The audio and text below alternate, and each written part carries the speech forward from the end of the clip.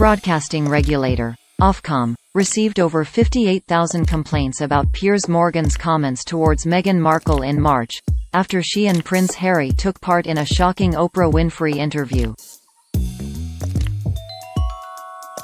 Sharing a ruling that was 97 pages long, the broadcasting regulator said while Piers' comments were potentially harmful and offensive, they did not breach the broadcasting code.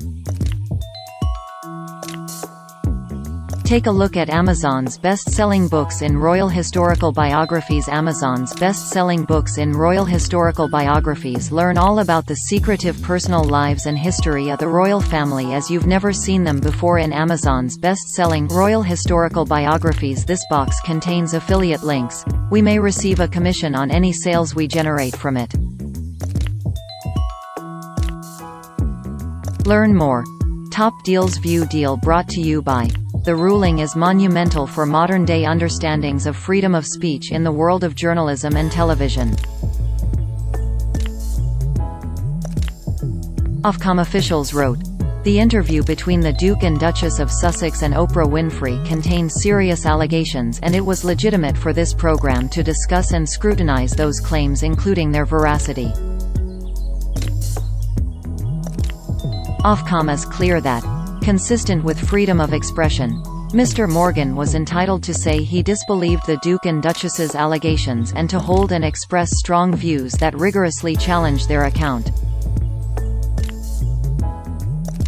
The code allows for individuals to express strongly held and robustly argued views, including those that are potentially harmful or highly offensive, and for broadcasters to include these in their programming. The restriction of such views would, in our view, be an unwarranted and chilling restriction on freedom of expression both of the broadcaster and the audience. But swaths of fans of the Duchess expressed their disappointment with the decision.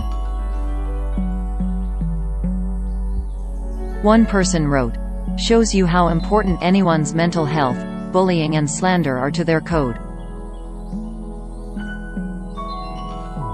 Quite disgusting really. After the Ofcom ruling this morning, Piers took to the internet to celebrate his victory.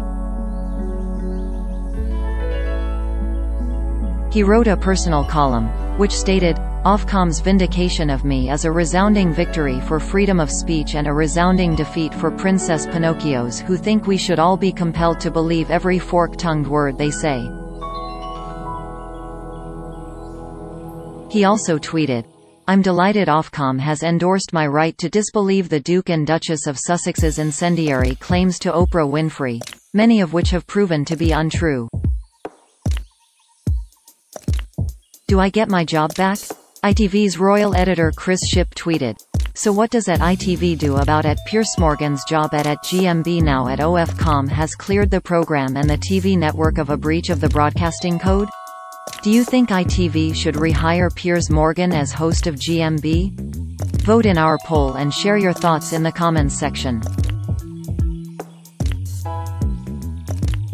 In the Oprah interview that began the whole controversy, Meghan opened up about her mental health struggles during her time as a working royal, saying she didn't want to be alive anymore.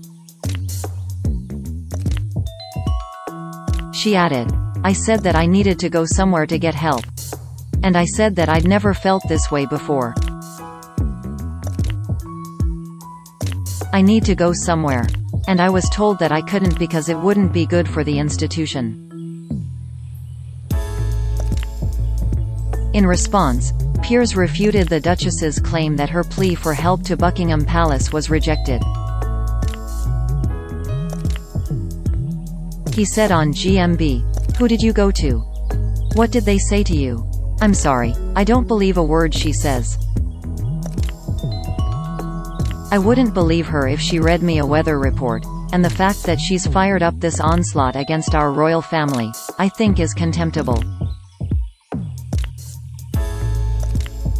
Mental health charity Mind condemned Piers' comments at the time, releasing a statement which read, "We were disappointed and concerned to see Piers Morgan's comments on not believing Meghan's experiences about suicidal thoughts today. It's vital that when people reach out for support or share their experiences of ill mental health that they are treated with dignity, respect and empathy. We are in conversations with ITV about this at the moment. On the following day's GMB show, Piers clarified his position on the matter, saying, "When we talked about this yesterday, I said as an all-encompassing thing, I don't believe what Meghan Markle is saying generally in this interview, and I still have serious concerns about the veracity of a lot of what she said. But let me just state on the record my position about mental illness and on suicide. These are clearly extremely serious things that should be taken extremely seriously, and if someone is feeling that way, they should get the treatment and help they need every time." But he later stormed off the set during live broadcast, after co-host Alex Beresford said that Piers was cut off by Meghan and continues to trash her. Piers Morgan quit GMB, but reports claim ITV gave him little choice in the matter. What was your opinion on the drama that unfurled? Let us know by commenting below.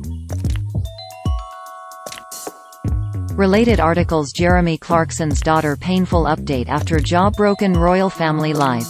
Queen apprehensive about Harry and Meghan poll. Do you blame UK or US government for the mess in Afghanistan?